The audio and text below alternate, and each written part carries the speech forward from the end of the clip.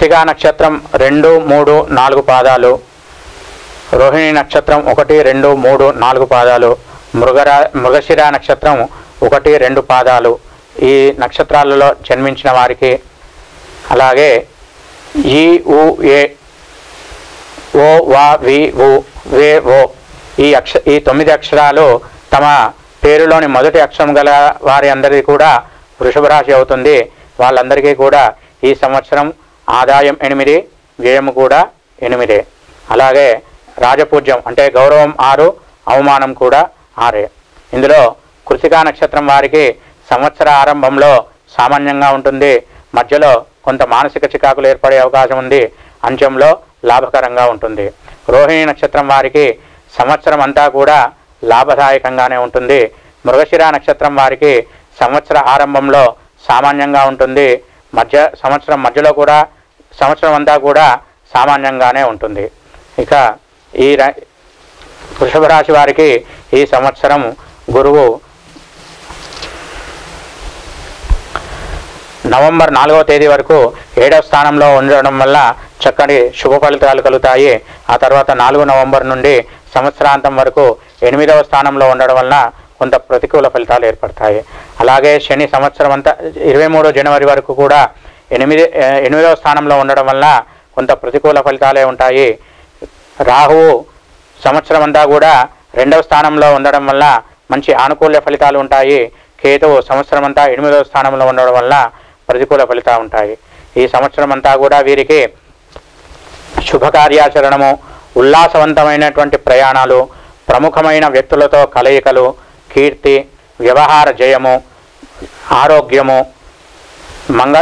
మంగళప్రదము కార్యాచరణము అంటే ఇతరులకు మంచి చేసేటువంటి పనుల యందు ఆసక్తి, కీర్తి, సౌభాగ్యము, చేసే పనులన్నింటిలో కూడా ఆనుకూల్య ఫలితాలు కలుగుతాయి. అలాగే బంధుమిత్రుల వాత్సల్యము, ఉద్యోగంలో వృద్ధి, ధనవస్తు ప్రాప్తి, కుటుంబ సౌఖ్యము, అధికార వృద్ధి, నూతన స్నేహములు, కొత్త వ్యక్తులతో పరిచయాలు, సద్గోష్ఠి అంటే చక్కని సంభాషణల ప్రముఖ వ్యక్తులతో మంచి సంభాషణలు జరిగి విహార కలిగే అవకాశం ఉంది. ఈ సంవత్సరము వీరు కొన్ని నూతన వస్తువులను కూడా సేకరించే అవకాశం ఉంది. అలాగే వీళ్ళకు కొన్ని ప్రతికూల ఫలితాలు కూడా కనిపిస్తున్నాయి. అవి ముఖ్యంగా ఉద్యోగరీత్యా వీళ్ళు అధికంగా సంచారం చేసే అవకాశం ఉంది. ఆతృత పెరిగి ప్రతికూల ఫలితాలను పొందే అవకాశం ఉంది. తొందరపాటు వీరికి తగ్గించుకోవడం చెప్పదగినటువంటి సూచన. అలాగే చేసే పనిలో ఆలస్య ఫలితం వస్తుంది. కొంత శిరోవ్యాధి, రుణమూలకంగా కొంత అశాంతి, మతిమరుపు మొదలైన ప్రతికూల ఫలితాలు కల్పిస్తున్నాయి. ఈ వృషభ రాశి వారు ఈ సంవత్సరము ప్రతికూలంగా ఉన్నటువంటి శనికేతువులకు జపాది శాంతులు ఆచరించుకోవాలి. అలాగే ముఖ్యంగా శివారాధన చేసినట్టయితే వీరికి శుభ ఫలితాలు కలగవచ్చు. వృషభ రాశి వారు శివారాధన చేయమని చెప్పారు.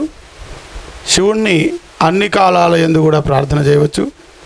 ప్రాతర్లింగముమాపతే రహరహ సందర్శనాత్సర్గదం మధ్యాహ్నే హయమేధతుల్య ఫలదం సాయంతనే మోక్షదం భానోరస్తమయే ప్రదోష సమయే పంచాక్షరారాధనం తత్కాలత్రయతుల్యమిష్ట ఫలదం సద్యో నవద్యే ధృతం. ఇలా ఓం నమ శివాయ చక్కగా శివనామస్మరణ చేయండి. శ్రీశైలాన్ని దర్శించండి. స్వామి అనుగ్రహాన్ని పొందండి. శుభం.